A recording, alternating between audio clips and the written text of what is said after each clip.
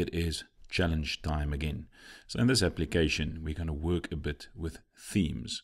So you'll see what you need to do is to create this nicely rounded button. So I've shown you in the previous videos how to do this button.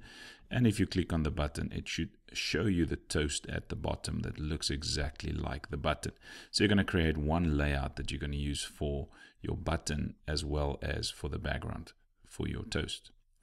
Then if I click on the settings there, you should create a settings screen with only two settings there. One to change the theme and one to hide or show the button. So if I click there, if I go back to the main activity, this button must be gone. If I go back to the settings screen, switch it on, then that button must be there again. Now the bit more complicated way, or the more complicated setting here, is the theme color.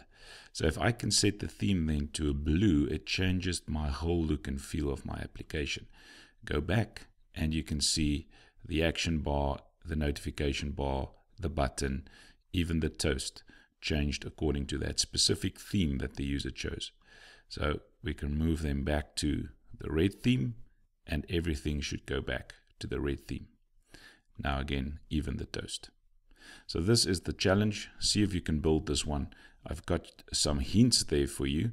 So if you go to bit.ly/challenge theme settings, you will see there's a few hints: setting up a theme, setting a specific theme programmatically.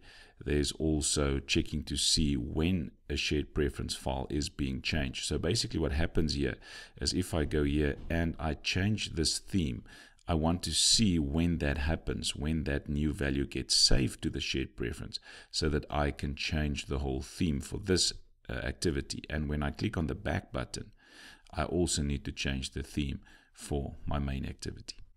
Well, actually any other activity that you're going to use. So just have a look at that on how we can see or check when a shared preference file is being changed or a value inside of it is being changed. And then how do you let the main activity know of this theme change? So you can read through the hints that I gave you, and then after this video we will look at the solution for this. But please go and try this first, see if you can do this on your own and get this one working. Otherwise, after this video you will get the solution for this challenge. Good luck.